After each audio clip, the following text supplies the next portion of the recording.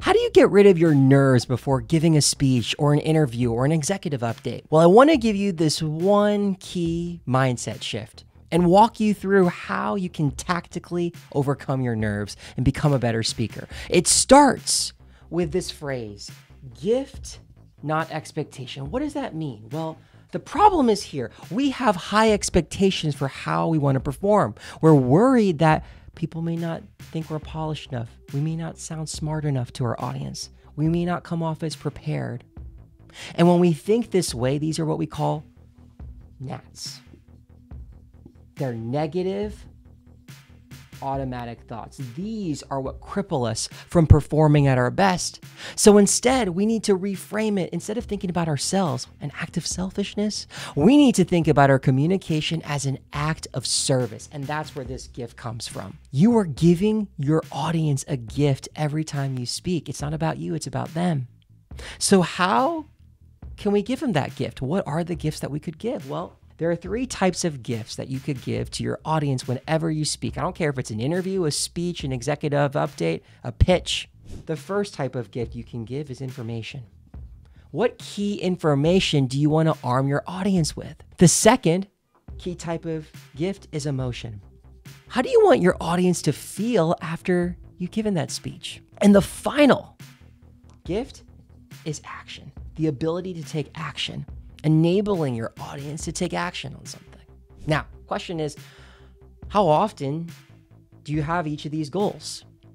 Well, the honest answer is that you can combine these elements, these multiple gifts, into a single goal. You can have a goal that's information. You can have a gift that's information and emotion. You can have gifts that's emotional and actionable. But then how do we put it all together? How can we create a coherent North Star for us that serves as our gift to our audience?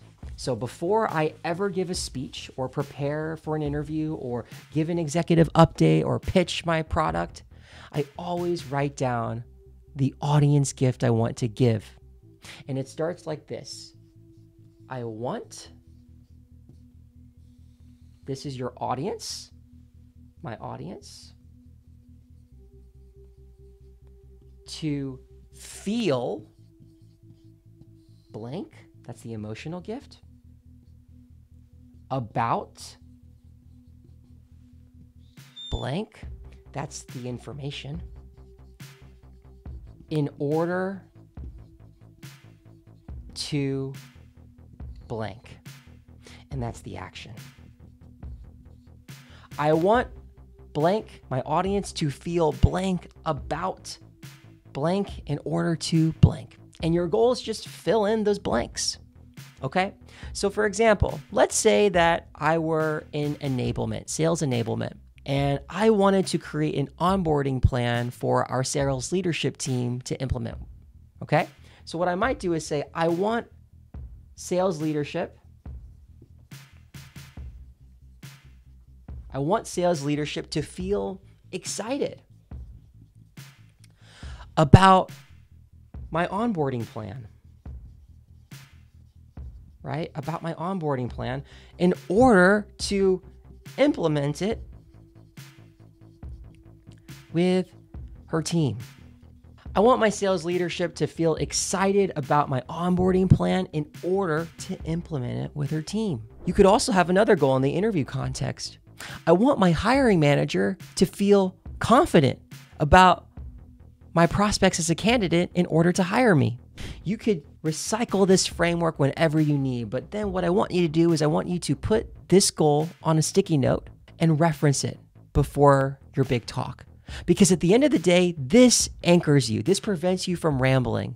And the most important part of this entire statement is this right here. This is the emotion. You can have many different types of gifts to your audience, but at the end of the day, it only comes down to here. This is the root word, excitement, confidence, because this is what dictates how you speak. Your delivery is dictated by the emotion you want to convey. So whenever you're speaking, always remember this, always. Okay, you don't necessarily need to have an informational goal. It might be implied. You don't even need them to take action sometimes. It might be implied. but you need them to feel an emotion because that drives action. And this is the missing ingredient.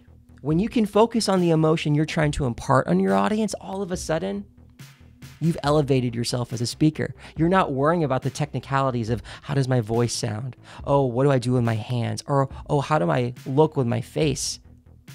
No. If you just follow the emotion, everything else will come into place. So that's the critical lesson I want to impart you with.